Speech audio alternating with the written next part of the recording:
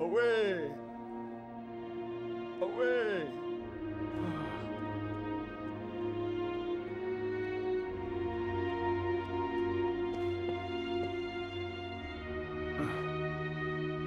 May peace be with you, brother. And you. We've seen you coming for a long while. Tell me, did you follow the path of a star to get here? Yes, I'd been waiting for years to see that star, and when it appeared, I followed it. I've been wandering for many, many months. Come with me, brother.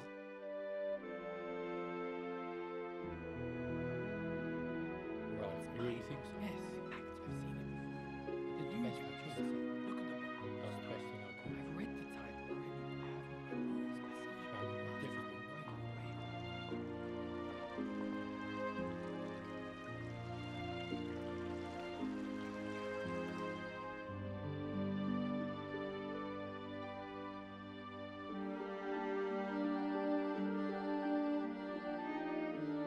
Your black skin shows you are of the tribe of Japhet. Why did you come here? I came all this way because I needed to find the truth.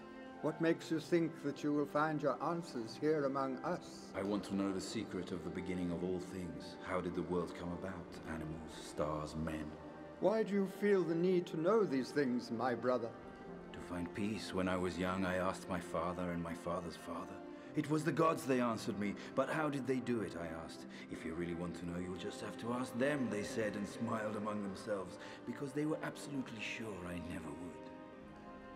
But you went ahead and then you asked them, didn't you? Yes, of course I did. As soon as I was grown, I went from temple to temple throughout my land, hoping to find the answers. But the gods had nothing to say to me. They were made of stone.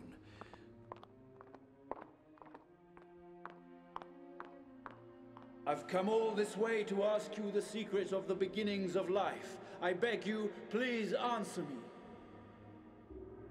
But they were as silent as so many boulders.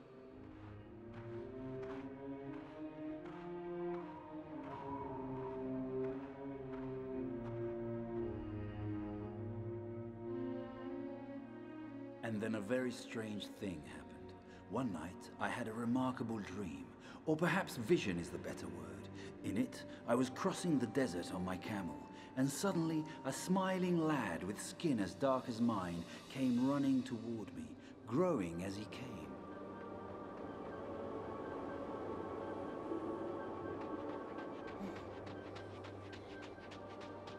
I realized it was some kind of miracle.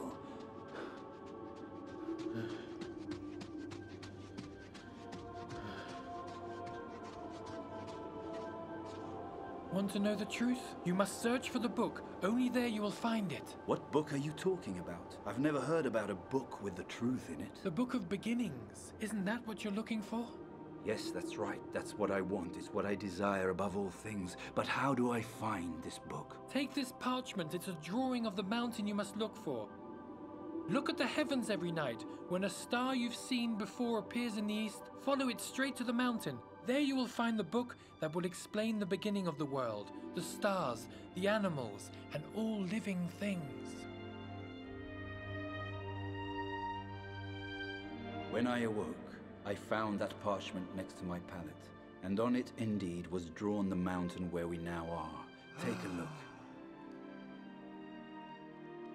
There can be no question. We were visited by an angel. An angel? What are you saying? What do you mean, brother? It was the Heavenly Father himself, the creator of the skies and the seas and the earth, the master of the universe, who sent you, one of his cohort of trusted spirits, to show you the way to the Book of Beginnings. And are you able to show me this book I've been looking for? If it is God's will that I show you the book, I will do so. But you think you're ready. What you read there may sate your great thirst for knowledge, or it may create further doubts. But you must believe everything unquestioningly, because what is written in that book is the word of God. Yes, I believe I'm ready. I will worship the word of God unquestioningly. Very well. Come along with me, brother.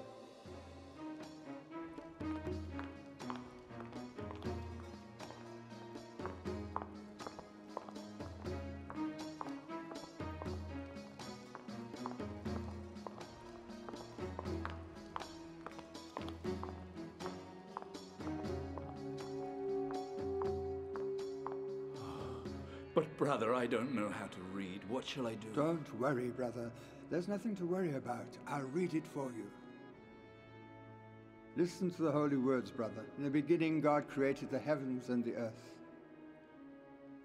The earth was without form and void, and darkness was on the face of the deep, and the Spirit of God was moving over the face of the waters. And God said, "Let there be light." And there was light. And God saw that the light was good. And God separated the light from the darkness. God called the light day, and the darkness he called night. And there was evening, and there was morning, one day. And God said, "Let there be a firmament in the midst of the waters, and let it separate the waters from the waters." And God made the firmament, and separated the waters which were under the firmament from the waters which were above the firmament. And it was so. And God called the firmament heaven. And there was evening, and there was morning, a second day.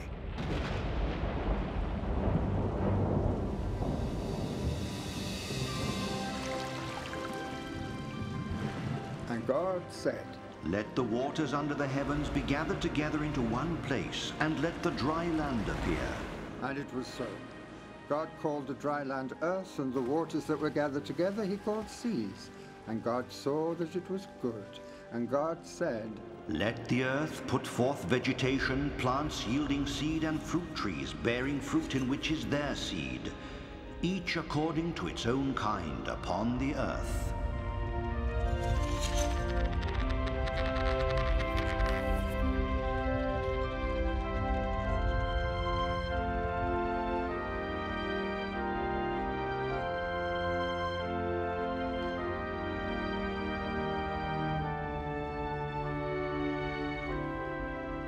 And God saw that it was good.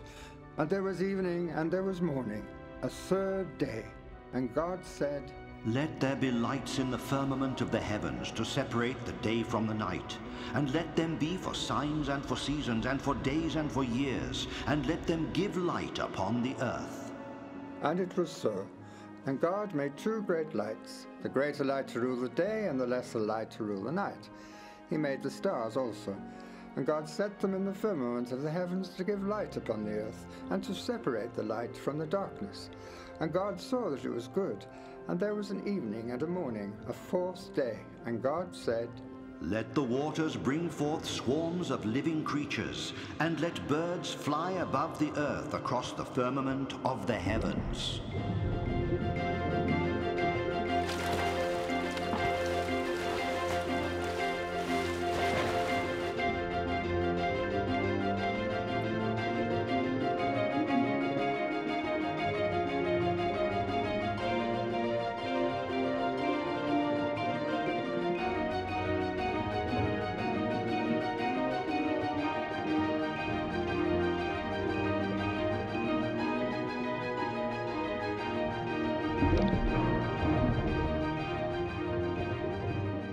So God created the great sea monsters, and every living creature that lives, with which the waters swarm, according to their kind, and every winged bird according to its kind.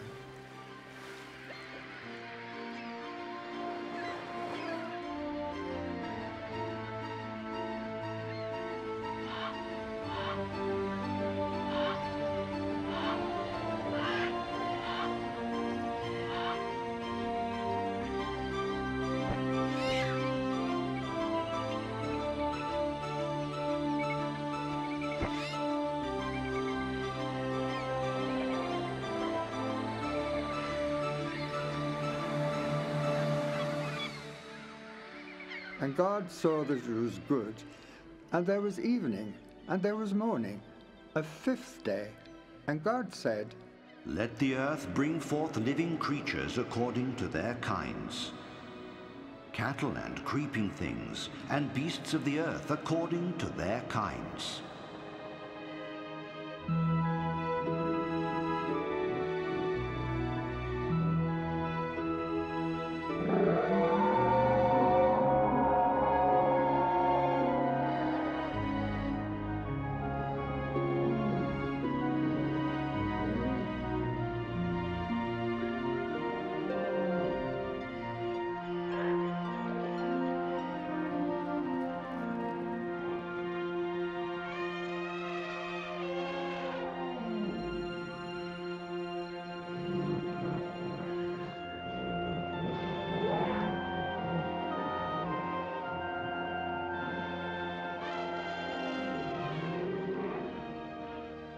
And it was so.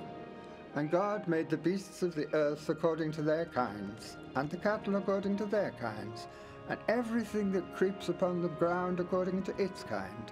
And God saw that it was good. Then the Lord God formed man of dust from the ground, and breathed into his nostrils the breath of life, and man became a living being.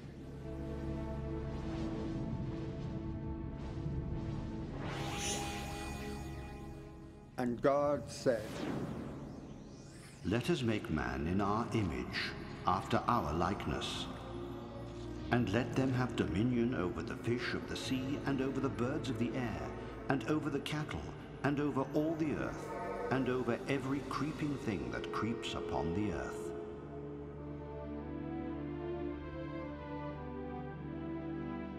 And the Lord God planted a garden in Eden, in the east, and there he put the man whom he had formed. And out of the ground the Lord God made to grow every tree that is pleasant to the sight, and good for food, the tree of life also in the midst of the garden, and the tree of the knowledge of good and evil. And the Lord God commanded the man, saying, You may freely eat of every tree of the garden, but of the tree of the knowledge of good and evil you shall not eat, for in the day that you eat of it you shall die.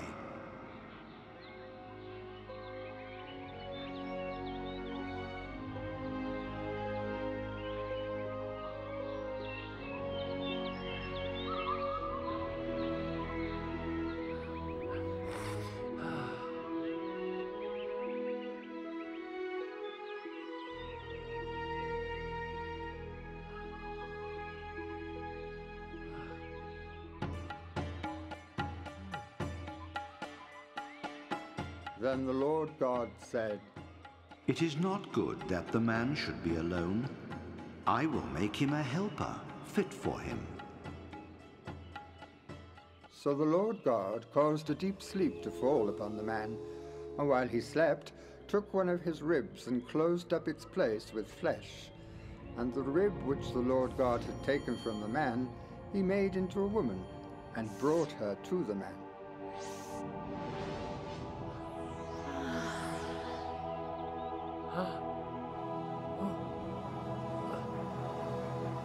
This at last is bone of my bones and flesh of my flesh.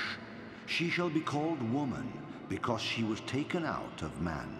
Therefore a man leaves his father and cleaves to his wife, and they become one flesh. And the man and his wife were both naked, and they were not ashamed. God created man in his image. In the image of God he created him.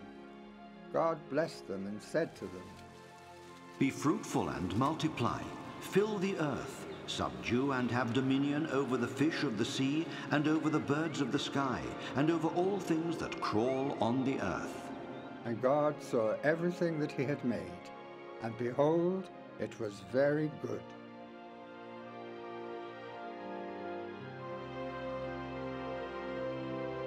Read on, brother. I'm listening. And there was evening, and there was morning, a sixth day. And on the seventh day God finished the work which he had done. And he rested on the seventh day from all the work which he had done.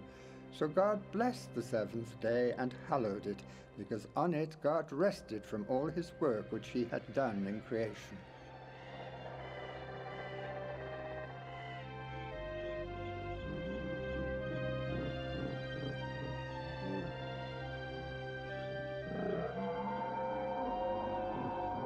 Now the serpent was more subtle than any other wild creature the Lord God had made.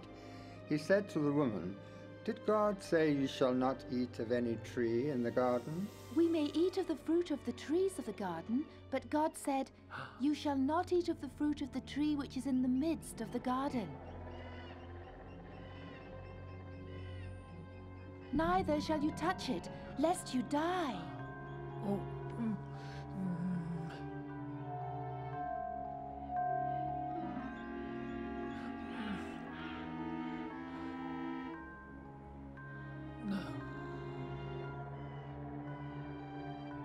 But the serpent said to the woman, You will not die, for God knows that when you eat of it, your eyes will be opened, and you will be like God, knowing good and evil. The fruit is delicious, like no other fruit in the garden, plus it brings wisdom. You're a fool not to eat it.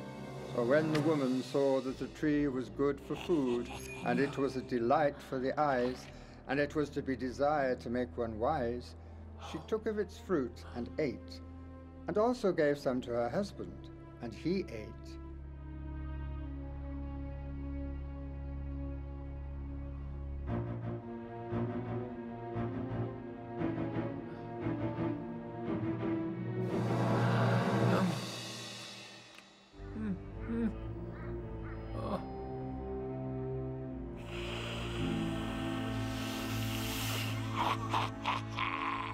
Then the eyes of both were opened, and they realized they were naked. So they sewed fig leaves together to make aprons and loincloths. And they heard the sound of God walking in the garden, and hid themselves from his presence among the trees in the garden. But the Lord God called the man, saying, Where are you? I'm over here, behind these bushes. I could hear you walking in the garden behind me, and I was afraid because I'm naked, so I hid myself. Who told you that you were naked? Have you eaten fruit from the tree that I commanded you not to touch? The woman that you gave me to live with and be next to, she is the one who picked the fruit from the tree, my lord. She gave it to me. Woman, what have you done? The serpent deceived me, and I ate one of the fruits from the tree, my lord. Cursed serpent, because you have done this, I will put enmity between you and the woman, and between your seed and her seed. He shall bruise your head, and you shall bruise his heel. As for you, woman, I will greatly multiply your pain in childbearing. In pain you shall bring forth children. And you, man, because you have listened to the voice of your wife, and have eaten from the tree that I forbade you, cursed is the ground because of you. In toil you shall eat of it all the days of your life.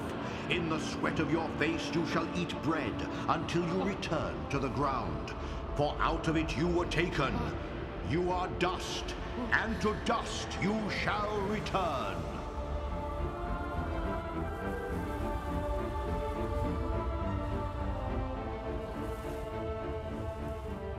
The man called his wife Eve, because she was the mother of all. And the Lord God made garments of skin for Adam and his wife, and clothed them. He drove them out and east of the Garden of Eden, and placed the cherubim and a flaming sword to guard the way to the tree of life.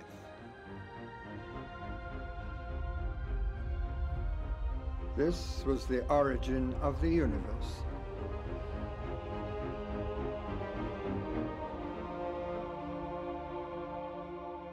The beginnings of the earth and the seas and the skies and all the creatures who were created by God.